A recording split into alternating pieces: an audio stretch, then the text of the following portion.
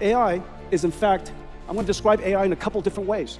The first way you think about AI is that it has completely reinvented the computing stack.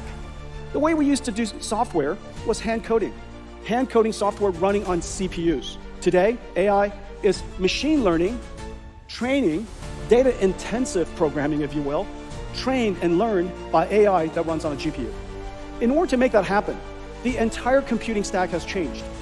Notice, you don't see Windows up here. You don't see CPU up here. You see a whole fundamentally different stack. Everything from the need for energy.